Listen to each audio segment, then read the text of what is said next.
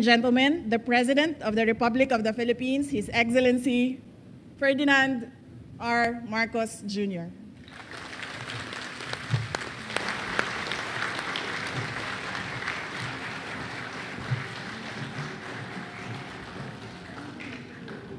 Thank you very much for the charming introduction from the Vice President and concurrent Department of Education Secretary, VP Inday Sara, VP Inday Sara Duterte, the Public Works and Highways Secretary, Manny Bunuan, of course, here present also that we are very lucky that you get two for the price of one dahil nandito rin si Senator Amy Marcos.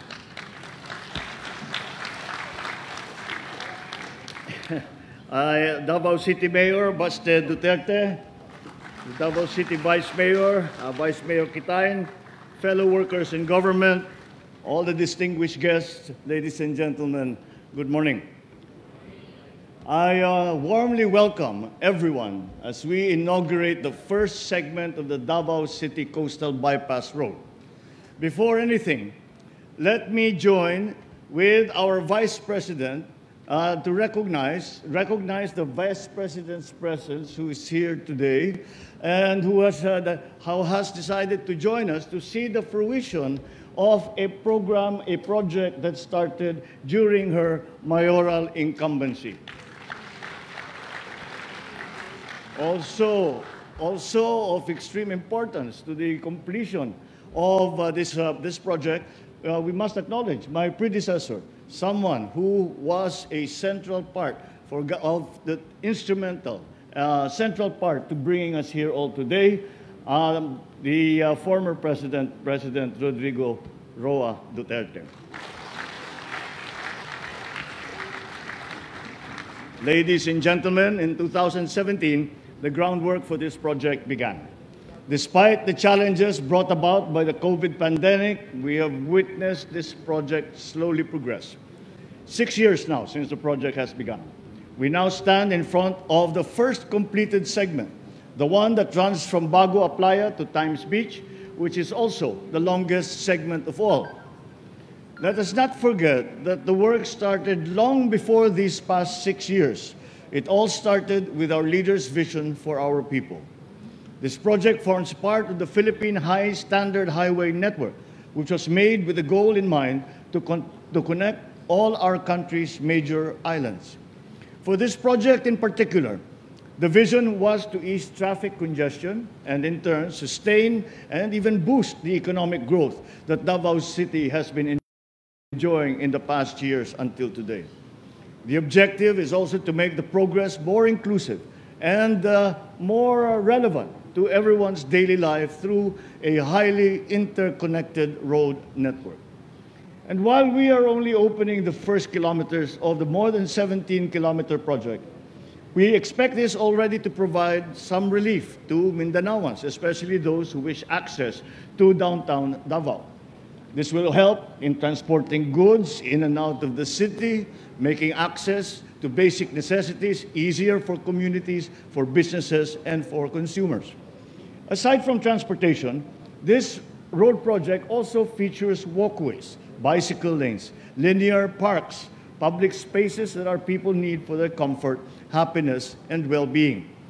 I can imagine already the locals, and especially our tourists, taking a stroll and while looking at the view, feeling the breeze coming in from the coast, and taking with them the energy and peace they need to go about with their daily lives, with memories of Davao City and the Philippines.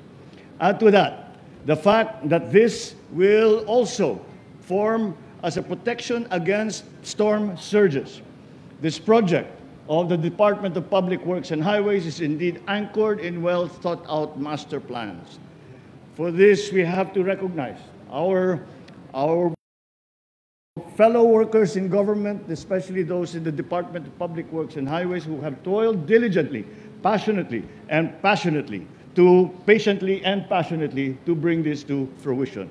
Yan po ang ating dapat pasalamatan at hikayatin po na ipagpatuloy ang kanilang sipag at ang kanilang magandang trabaho.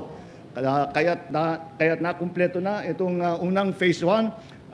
Ito naman ay ito naman ay masasabi natin na umpisa pa lang. Kaya't yung ating mga kasamahan sa DPWH, sige lang, tuloy-tuloy lang. Yung ipinakita niyong napakagandang trabaho dito sa unang bahagi nitong Coastal Road ay patuloy natin ipakita para mabilis matapos, maganda sa budget, at makatulong sa taong bayan. We also have to recognize and thank JICA, or the Japan International Cooperation Agency, all the other development partners as well, for they have shared their expertise with the Philippine government to improve our infrastructure.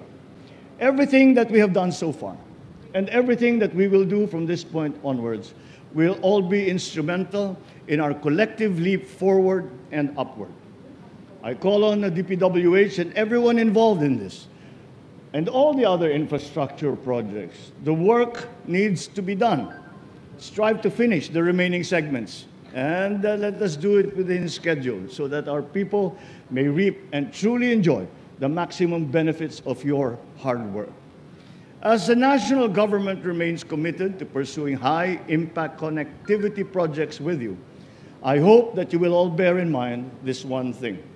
The fruit of your labors are the building blocks of the bright and sustainable society that our children will enjoy. Let us continue working as one towards becoming an interconnected and thus thriving Philippines. Congratulations for all the good work that we have done. I look forward to the good work that we will continue to do. Daghang salamat sa inyong tanan. Maraming pong salamat sa inyong lahat. Magandang tanghali po. Thank you, Mr. President.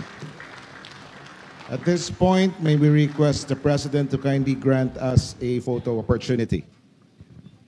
First, may we call on stage the first set of the DPWH officials.